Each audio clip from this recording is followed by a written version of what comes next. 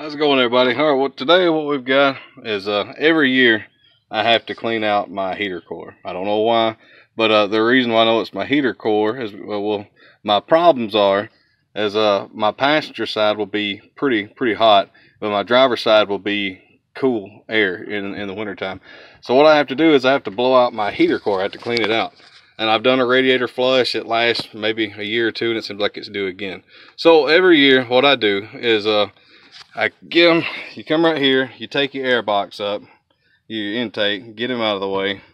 Then if you look right here on your water pump, you'll have these two hoses right here. I've disconnected these already, and I put a rubber band and a piece of plastic over it just to keep all the antifreeze from draining out and to keep from having such a big air pocket. It's going to have an air pocket now that we've emptied out the heater core. Some people have said that you can use CLR, and I've used that before. I've done it twice, and both times I've had to replace my water pump. So I don't know what happens or what it does, and I thought I flushed it pretty well, but the weep hole starts leaking a lot, and then so I end up having to replace the water pump. So I'm not going to do that this time. So what I do is, like I said, I disconnect both of the lines coming off the water pump, and if you'll follow them, they'll go right back to the back, way back there, and that would be hard to get to. So these right here are a lot easier. You just take off your breather box there, and they're just sitting there looking at you. They'll be held on by these little clamps. And the best thing for those I found is bi-scripts. You just put them on there, it locks in place, and then you don't have to squeeze it and pull. It's already locked, so you just wiggle them off. So now I've got my air compressor here and a bucket of water. And so what I do is I don't go wide open in there, because I've heard too much pressure with air can blow a hole through it, and we definitely don't want to do that. So I just put a little bit of water in there, and I give it just a little bit of air to push anything that might be in there out. I do it both directions. So I'll try to set this up. Oh, another thing, wear safety glasses. I've had the hose turned back up and blow antifreeze water all over my face, so that's why I've got the glasses on here. So I'm going to try to blow this out real quick. Maybe the phone will hold still there. So first, I'm going to get one of the hoses. Oh, another reason why I knew it was the heater core is because you've got two lines that go in. One's in, one's out. So either which way, after running my truck, I parked it and I reached in here and grabbed it, and one line was a lot cooler than the other.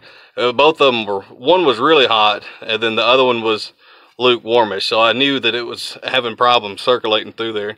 Also, another important thing is make sure you have plenty of antifreeze. If you don't have enough antifreeze in there, then you don't have enough to make that circulate around there.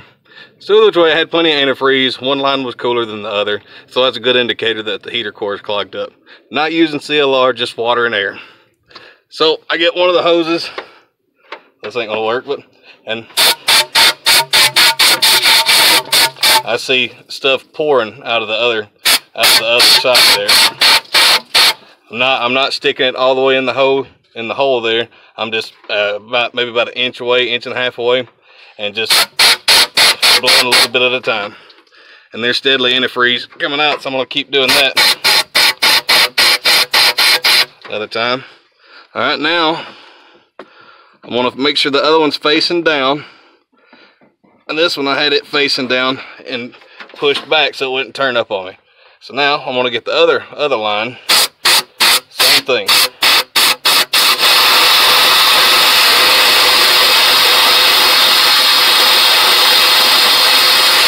And now it's just pushing out air. So now what I'm going to do is hang tight. Got a piece of grass in my bucket. You don't want to put grass through your heater core. Alright, so now I'm going to get one of these lines here and a funnel. This is a blue funnel. Just make sure it's really clean.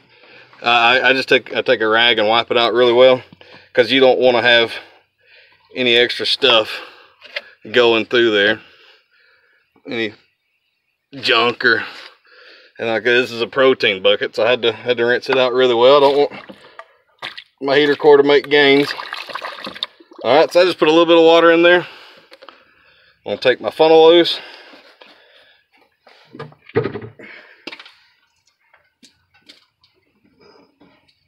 Now, I reached way down there, grab my air hose. Same thing, just bump it. Just keep it about an inch and a half away.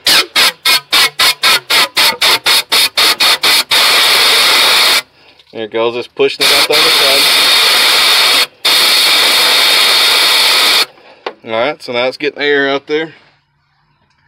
So now we're going to get the other hose. Same thing. Grab my funnel, whatever I did with that. You have to be about like an octopus to do all this stuff. You could use about 8 arms. Same thing, put a little water in there. Not a whole lot, just enough to push some air and water through it.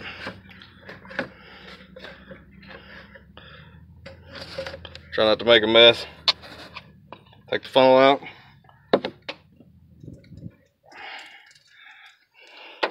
Same thing, just go on to bump it, and then we'll hold the air to it for a second.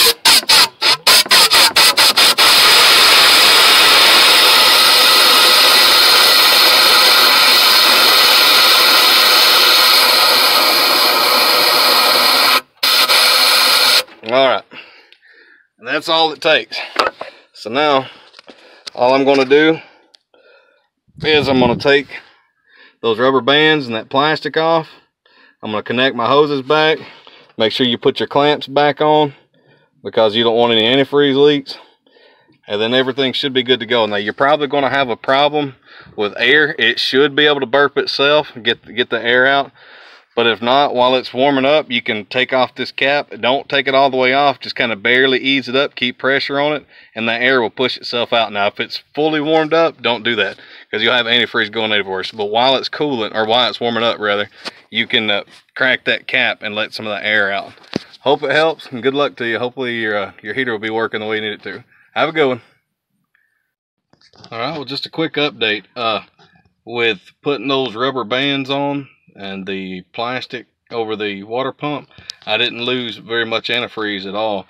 So I didn't have to unscrew the radiator cap to burp it at all. It was still full. It's going to have an air pocket in there, so your vehicle's going to act like it's overheating because it's going to have that pocket of air. And so just make sure your reservoir is full. That way it can burp itself. And then the antifreeze should circulate like it's supposed to, because my thermostat gauge, it got all the way to the red, to the point where I was going to shut it off and double check everything, and then it dropped way down, then my heat got hot. But I had to drive it around the block here and get that air pocket out. And then now I've got great heat on both sides. All right, good luck to you. Goodbye.